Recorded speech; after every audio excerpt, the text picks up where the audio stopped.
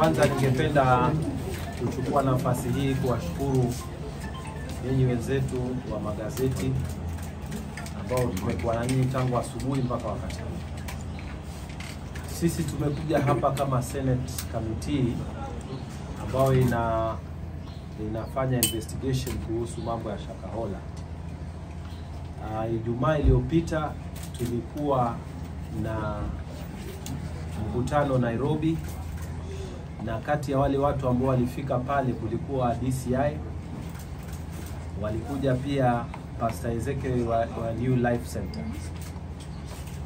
na wote wawili hawa walituita kwamba tukipata nafasi tuwatembelee ili yale mambo yaliyozungumzwa kule tuyaonee sisi wenyewe kwa macho, na tukiwa tunaandika ripoti tusiandike ripoti bila kuona yale mambo ambayo tuliyazungumza pale. Kwa hivyo kamati ikaamua ya kwamba siku ya Jumatatu tutafika hapa New Life Center tujionee wenyewe, kizungu wanaita fact finding mission. Alafu Jumanne kesho mchana tukipata nafasi tuende pia DCI headquarters. Kwa hivyo hiyo ndio kazi ambayo imetuleta hapa. Kati ya masuala ambayo yalikuwa yametajwa wakati kulikuwa na accusations tulipokuwa kule kwa kamati Nairobi, ya kwamba hapa katika kanisa la huyu pastor kuna makaburi, na tumeangalia allegation nyingine tuliambiwa kuna mortuary, tumeangalia, tumeambiwa kuna allegation pia kuna hospitali, tumeangalia mambo haya, tumeangalia, na katika ripoti yetu tutasema vile tulivyoona. Pale ambao tulionyeshwa kwamba ni mortuary, tuliona kwamba ni mahali ya distribution ya stima. Na sisi tumeangalia pale tuliambiwa ni makaburi, tumeona kwamba ni mahali ambapo ni construction site.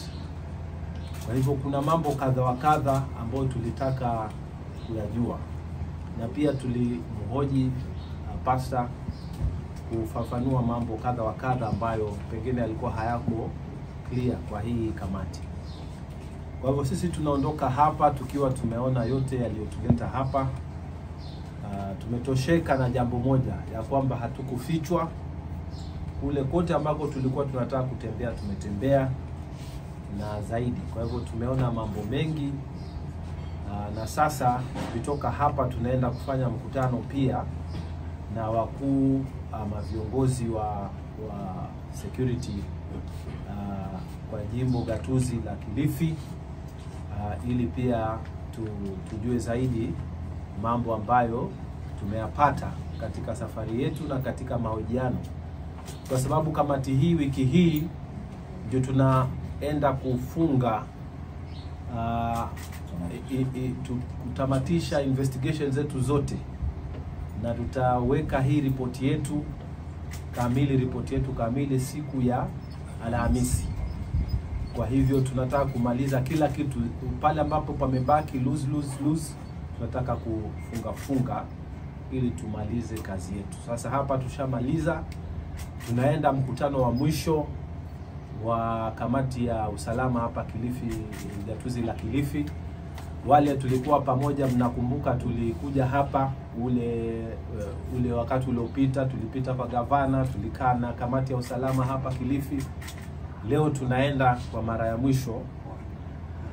Maswali yote ambayo tumepata katika watu wote waliokuja kutuona Nairobi na kutuelezea mambo yao, tufanye kama kupiga msasa na security committee ya hapa, alafu tutafunga kazi.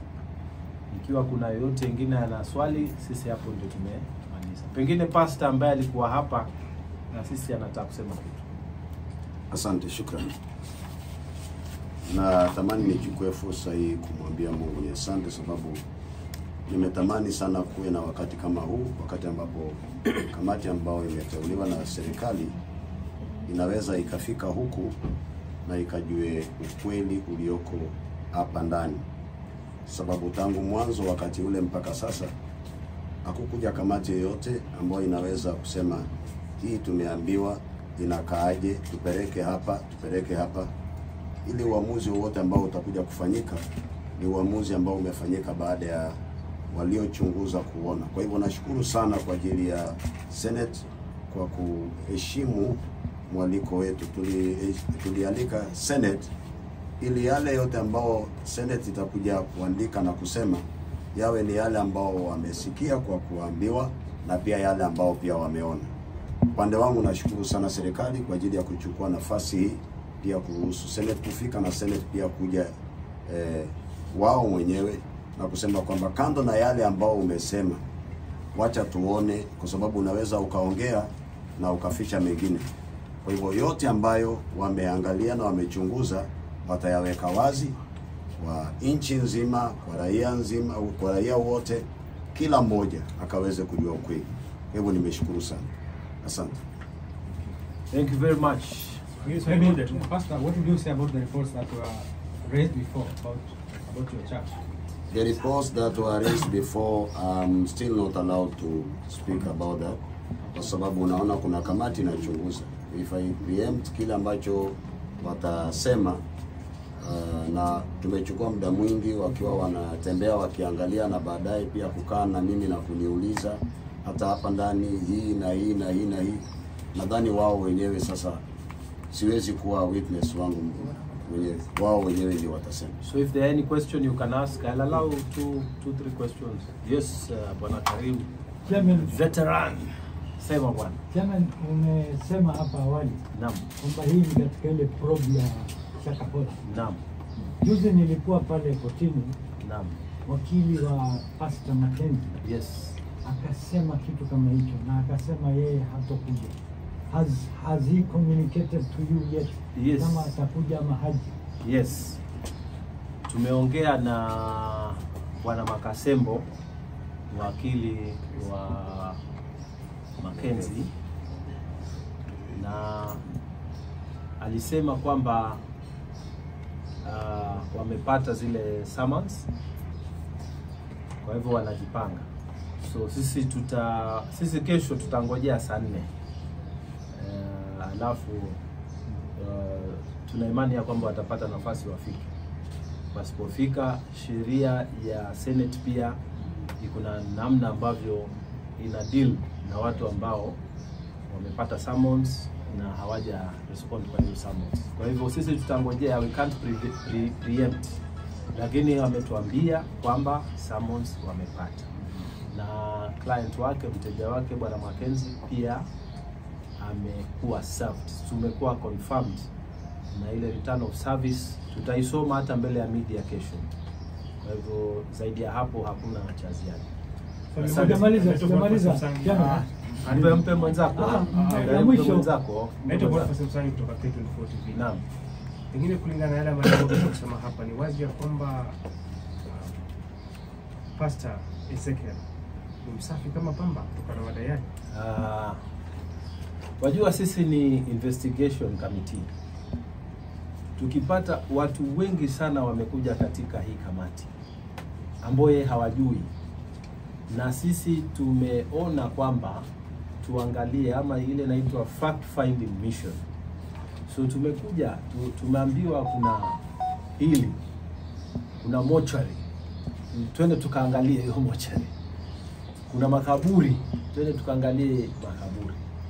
Tunataka kujua uhusiano na huyu ambaye tunamshuku ni namna gani, na tumeona hapa hata restaurant. Kwa hivyo mambo yale mengine tulikuwa tuambia watu waombe paka wafe hayapo hapa, unaona.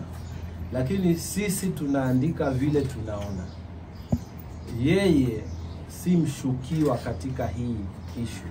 Kamati yetu tunachukua ushahidi, na yeyote ambaye ametajwa wanakuwa persons of interest. Lakini sisi sio koti, tunaandika ripoti vile mambo yalivyo, na mtu yeyote ambaye ametajwa tunampa nafasi ajieleze na tunamuuliza maswali ili tupate kujua ukweli wa mambo ni namna gani. Kwa hivyo kama ni msafi, kama si msafi, ripoti itasema, lakini sisi sio court. Sisi hayuko accused kwetu. Maana sasa ukisema hivyo itabidi wale mapasta wote, wale wasomi wote, wale makasisi, mapasta, mashehe na wote ambao walikuja kwetu ati wote ni accused persons. They are not accused. Wao ni witnesses kwa kamati. So hiyo swali yako haiingiani na sheria za Senate. Sheria za Senate tunachukua ushahidi wa mtu yoyote. Hata wewe kama ungekuwa uko na ushahidi wa kutusaidia tungekuita. Na kuna wengi ambao pengine hawana profile kubwa, ndio maana pengine watu wa magazeti hawakuandika, lakini tumeona watu wengi na tuko na hiyo nafasi kufanya uchunguzi alafu tuandike ripoti yetu. One more question alafu tumalize. Pengine kwa mhubiri mhubiri wachana naye. Hii ni kamati yetu. Exhumation kubwa upande wa Shakahola inaenda kufungwa na serikali. Ile exhumation Shakahola inaenda kufungwa rasmi. Naam. Bado kuna shauku kwamba bado kuna miili mingi kule. Je, maoni yenu ni kama kamati? Maoni yetu kuhusu exhumation ya ile miili, sisi kama kamati ya Senate tunaangalia sababu ya vifo ambavyo vilitokea pale Kilifi, na haswa sasa ile vyetu kubwa ni kwamba Wakenya wanataka kujua ni hatua gani serikali ilikuwa wapi, na pia haya yametokea. Je, tutafanya kitu gani tuhakikishe ya kwamba hayatorejelewa tena katika historia ya Kenya. Kwa hivyo upande wa wale kutoa miili na nini, hiyo ni mambo ya polisi na wale wanahusika. Sisi tunahusika, mandate yetu ni kujua ukweli wa mambo, alafu tutafanyaje ili haya yasifanyike tena. Asanteni sana. Thank you very much. Karibuni sana.